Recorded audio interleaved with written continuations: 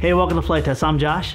If you're like me, oftentimes you find yourself out in the field with a dead phone and no way to charge it. Today we're going to show you how to take a simple car charger and an XT60 connector and make an adapter that can charge your USB devices. Now, there's a lot of Amazon products out there that you can buy that do the exact same thing, but if you're like me, you have a lot of car chargers laying around underneath your car seat. This is a really good way to repurpose it while practicing up on your soldering skills.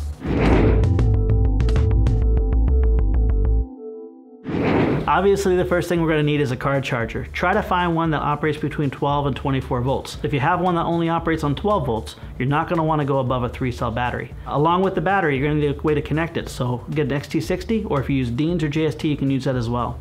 You're only going to be drawing about 2.1 amps. The wire gauge doesn't need to be too thick, but you do need two pieces of wire, positive and negative, and a way to insulate those wires. So get a thin piece of heat shrink tubing to insulate around the battery connector. When we're all done with this project, we want to protect it from touching anything metal, so we're going to use a larger piece of heat shrink tubing or electrical tape to insulate the whole thing. And of course, we're going to need the battery to power it. For tools for this project, we're going to need a soldering iron and solder, a heat gun or a lighter to shrink the tubing, a handy helper arms that will hold your gear in place while we're soldering together. If you don't have that, don't worry. A simple pair of needle nose pliers and rubber band will work very well for you. And we're also going to need some scissors or a stripping device to strip the wire. Another tool to have on hand is a multimeter. You want to check your work regularly as you make your solder joints to make sure your positive and negatives aren't shorted together. First thing we need to do is disassemble these things. All of these disassemble just a little bit differently. Oftentimes the very cheap ones, you just kind of crack apart like an egg. Just like that. So every charger comes apart a little bit differently. This one was done on the bench in about 5 seconds. This one was done with Chad and a hacksaw and a scroll saw and a blowtorch in about 15 minutes. So sometimes going more expensive does not mean a better experience. These are cheap, they have a little LED light on. We'll go ahead and move forward. A couple main components you're going to want to identify. Where the spring touches, which is usually at the very tip, like what you see here, is our positive. The sides are our negative. Now the nice thing about this cheap one is you can just pop this off and look how slim and nice that looks. We're now going to solder a positive wire to where this is and a negative wire to where this is, but we're not going to go off the main lead, we're going to go off the board. If you don't have a set of handy helpers, you can take a rubber band and a pair of pliers and make handy helpers yourself.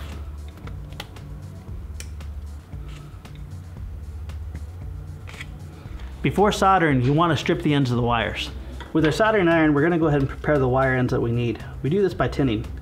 We have a really great video to teach you how to solder if you've never soldered before. This is our positive pad right here. You can see that because on our back side is where our positive node is. We can remove this if we want, but there's plenty of material here. I'm just going to go ahead and solder that right to it.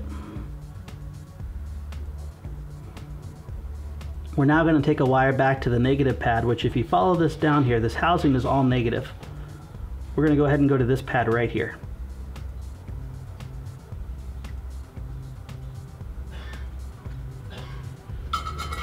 Now, because we all use iPhones and things that we don't want to have to turn into Apple Care, I'm going to go ahead and make sure that we do not have continuity and I haven't shorted anything out.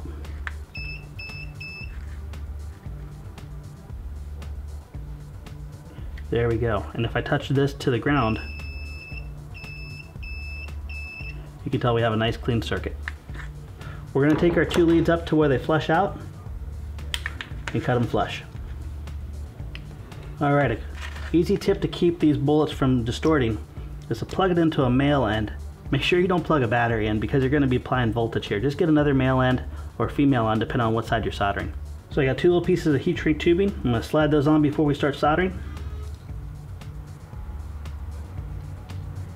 And we'll prepare both wire ends by tinning them as well.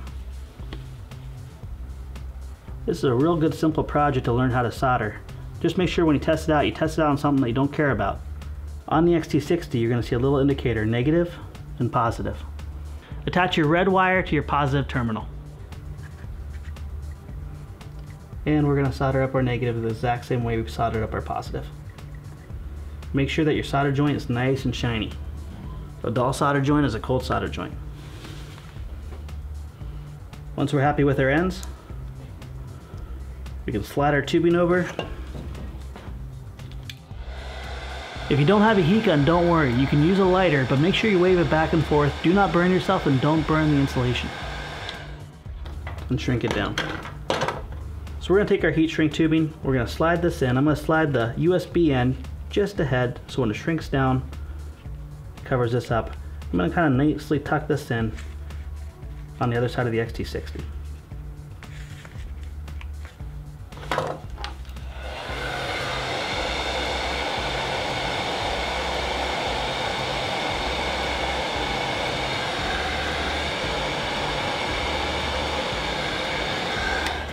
Reposition a couple times, just kind of get it to where we want as we shrink it down.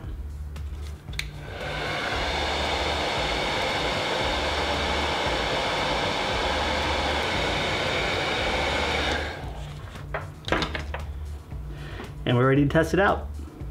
So we have our heat shrink on. We have a nice wiggle factor so it won't strain the board. Let's go ahead and plug this in. Our little LED light comes on. Let's charge my phone.